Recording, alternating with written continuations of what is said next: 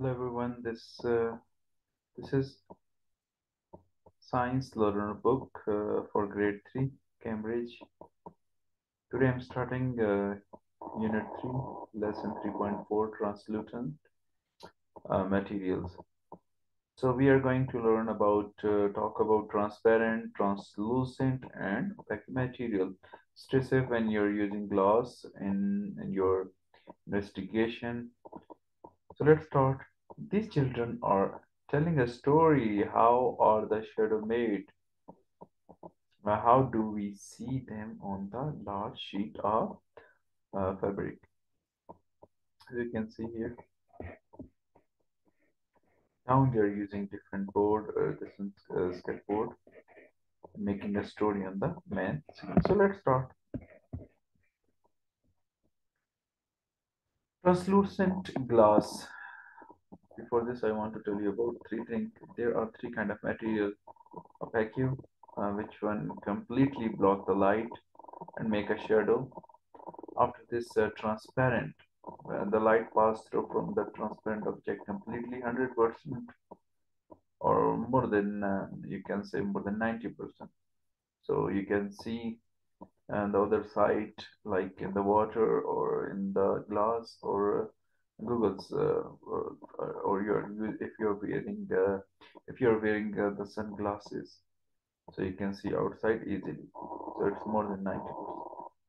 Why? Because the light pass through transparent object easily. After this, translucent, the third kind, and from which 50 or 40% can light pass through, but some part of the light can pass through and some parts of the light block. So glass is usually transparent. It let the light pass through. You can read through transparent glass. Obviously, the arrow on these diagrams show how the light travel. So a transparent glass light pass straight through. Light from object pass straight through. We can see the thing clearly. Obviously, if you're wearing the glasses, sometimes glasses frosted or patterned to make it translucent. Okay, this light is scattered by translucent glass, so it is harder to see through it. Obviously, because you can see the arrow, it's not reflecting directly straight into your eye, so you can read it on different sides. So it is harder to read through translucent material. And translucent material actually cannot pass through all the light. It's block some light. Translucent, translucent glass light is scattered. Light from object is scattered. Things do not look clearly. So translucent glass is useful when we don't want people to see clearly through the glass.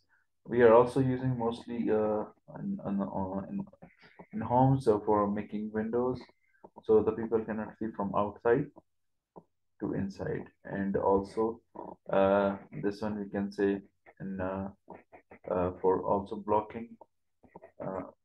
blocking, you can say some portion of the light to stop to coming inside, not full light coming to the so we use this to make a shadow or translucent material also. Let's do the activity. Activity number one: make a shadow theater screen. You will need a large box with one side remove and greaseproof paper, sticky tape, lollipop stick card, stick you should be need, and a scissor and other thing. Okay, Zara has made a theater screen with the translucent paper. So translucent paper, it's been not full, not all the dark, but it's that the light can pass through it. So she used a vacuum card to make shadow puppets to tell the story on the screen. Zara shines a flashlight to make the shadow. So you can see uh, this one, the torch, the light source, the puppet, different things, and on the screen you can see. So from here it's showing the dark, the shadows, and the boy can see using this translucent object.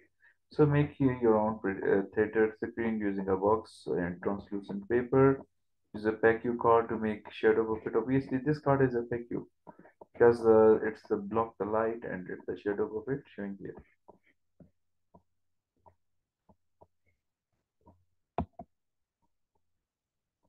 So think like a scientist, transparent or translucent. You will need a sheet of clear paper or the transparent and translucent thing or paper.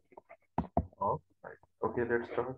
Sophia is testing different material to see if they are transparent or translucent.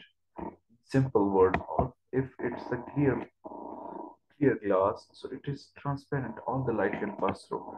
Translucent object, some part of the light source can pass through, but some part it's not.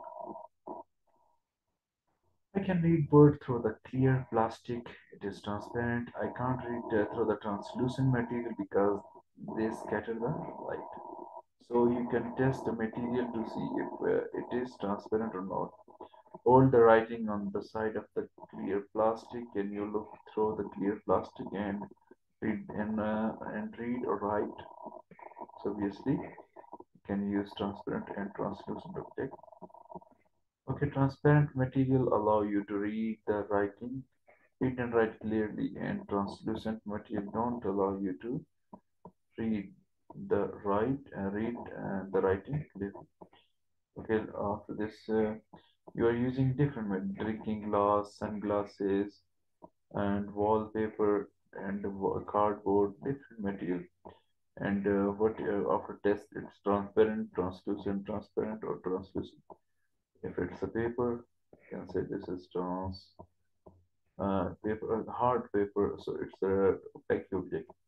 If it is the soft paper, so you can the light can pass through this. You can say translucent. So the translucent plastic, something you can see the light can pass through easy.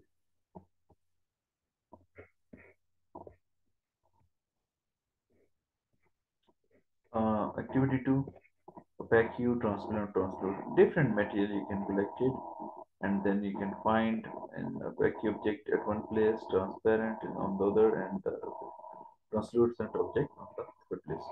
So you will need a collection of different material, opaque, transparent, and translucent.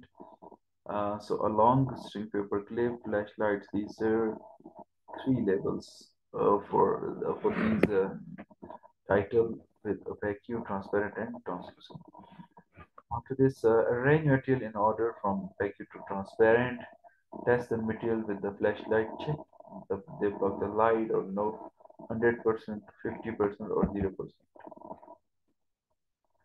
can see this one an opaque object, and as you see on the background, it's the shadow of the dinosaur. It's bigger. Why? Because it's near to the light source. Or you can see maybe in its other hand, it's the torch of light of the mobile, so it's near to the light source, and on the wall, it's the bigger shadow. Okay, like this, we finish lesson 3.4 translucent material. Next lesson in the next video. Take care. Bye bye.